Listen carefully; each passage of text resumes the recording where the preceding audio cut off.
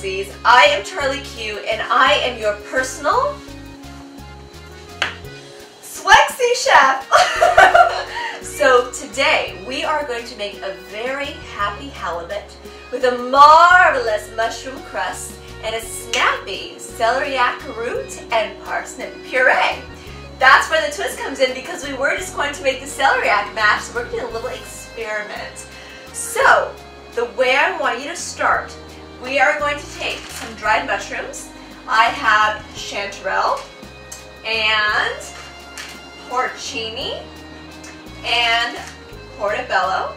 I have some nice hot water over here. It's been cooling just for a little bit so it's not piping hot.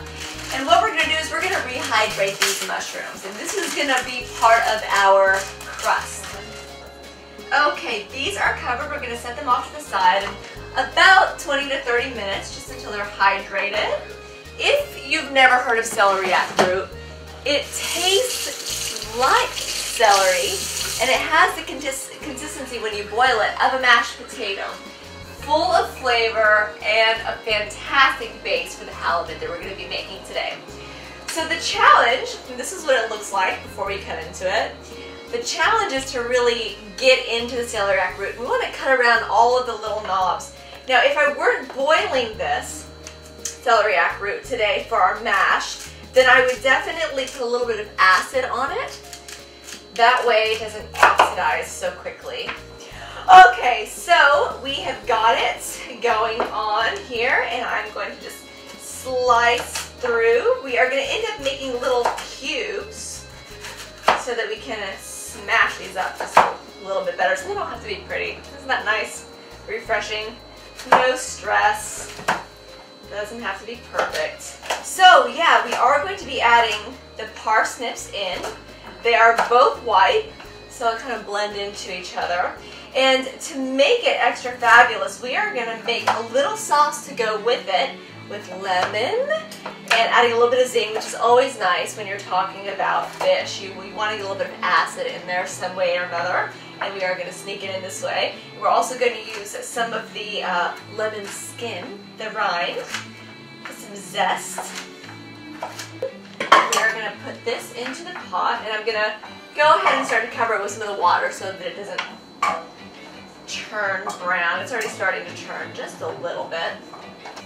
Here's a parsnip. Kind of looks like a white carrot, right? Yeah. All right, let's peel this baby. We're just gonna chop it into little pieces. And let's give it half way through here. So before we cut into this lemon, I do want to zest it, which we're also going to use as a garnish on top of our dish for a little pop of flavor, because the dish is a little bit on the white side, although the mushrooms will be great. I've got my little zester. I really like this one because it's so easy to hold.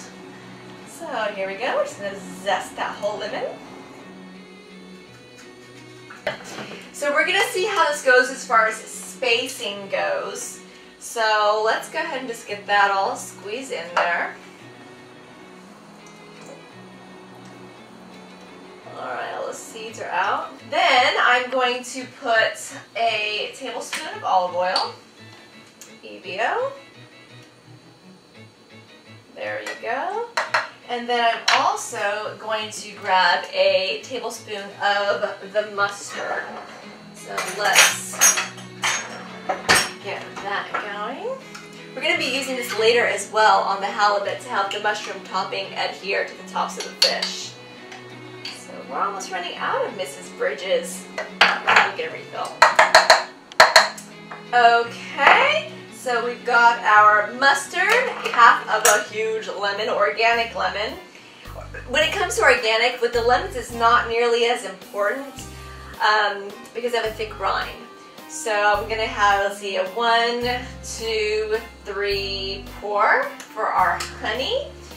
And normally a lot of people would put salt in it. Feel free to put salt. I'm going to avoid it.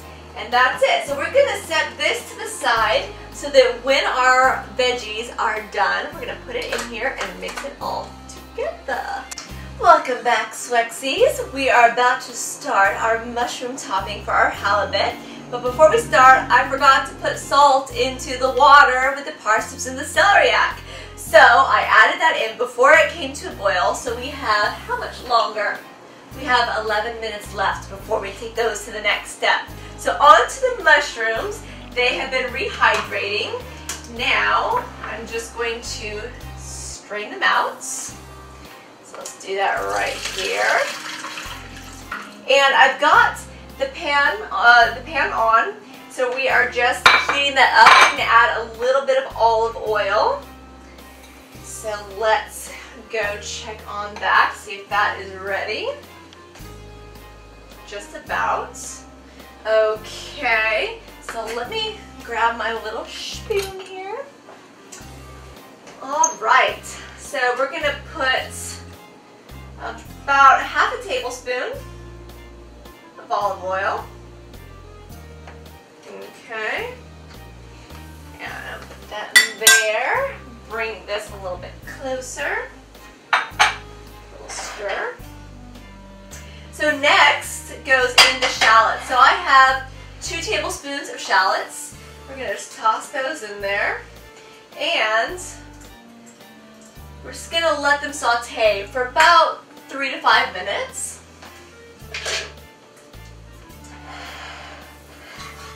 Get that going. So once they're ready, we are going to toss in our mushrooms and 1/4 cup of sake for a little bit of flavor. We're going to cook that down until all of the sake is gone. Then we're going to take those off, give them a little chop, and put them back in the pan. So we'll be right back with that.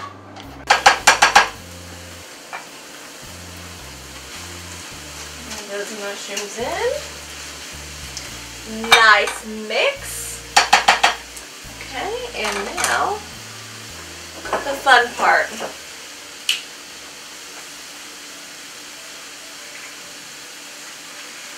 Sake, and I'm just using some regular standard sake, nothing fancy schmancy. And we are just going to cook that until all of the sake has disappeared. Helping it out there. Oh! I'm just getting a little sake facial, opening up the pores. All of the sake is gone into my pores. And now we're just going to remove it from the heat for just 1 second. And you can do it, pulse it in a food processor, or you can chop it up by hand. I'm going to chop it up by hand. It doesn't take any time. So here we go. So I'm just going to give it a rough chop. Doesn't have to be perfect. Doesn't have to be pretty. And then what we're going to do is we're going to return them to the stove, and we're just going to cook them for a couple more minutes until they're a little bit more dry. Put that over medium heat.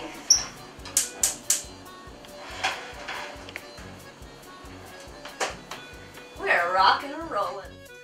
Okay, so now we are going to proceed with our celeriac parsnip mash.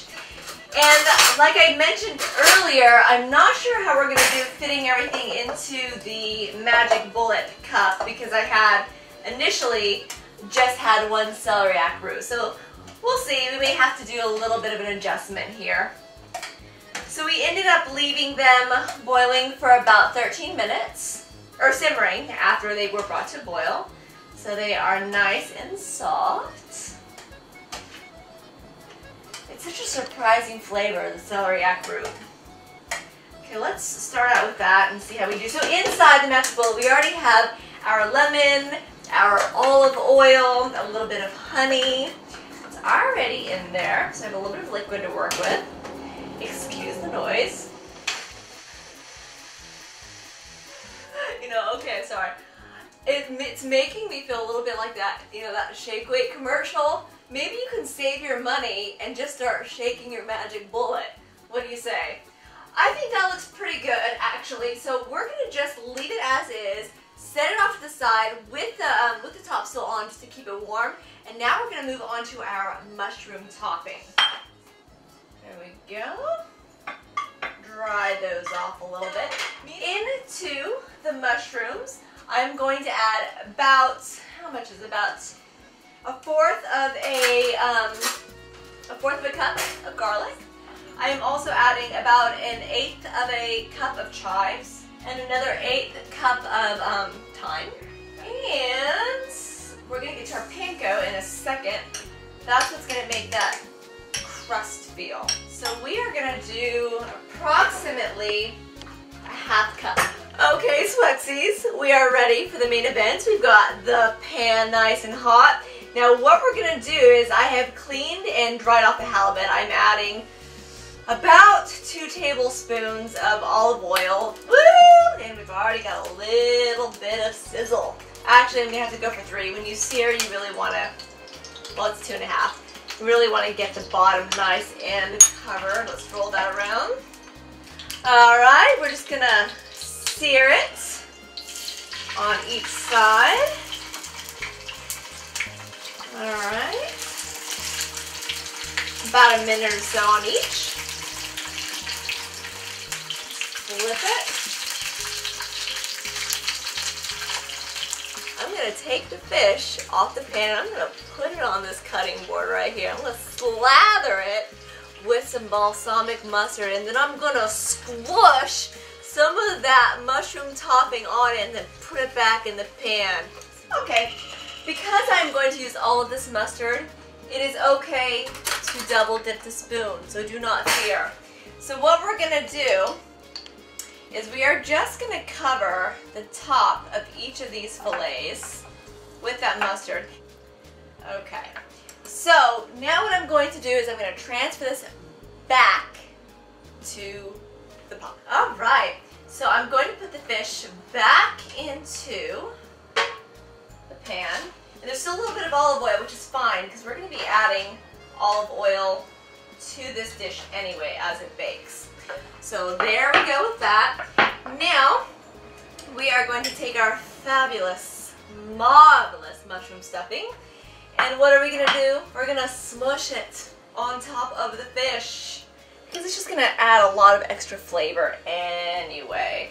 I don't think it's possible to have too many mushrooms. We are going back to, you remember the other half of that lemon that we were working with earlier? We are going to drizzle that lemon around the outside. And we are going back to our sake. So we are going to put a 4th cup of sake. And then we are also going to put another 4th cup of olive oil. So this is the last step.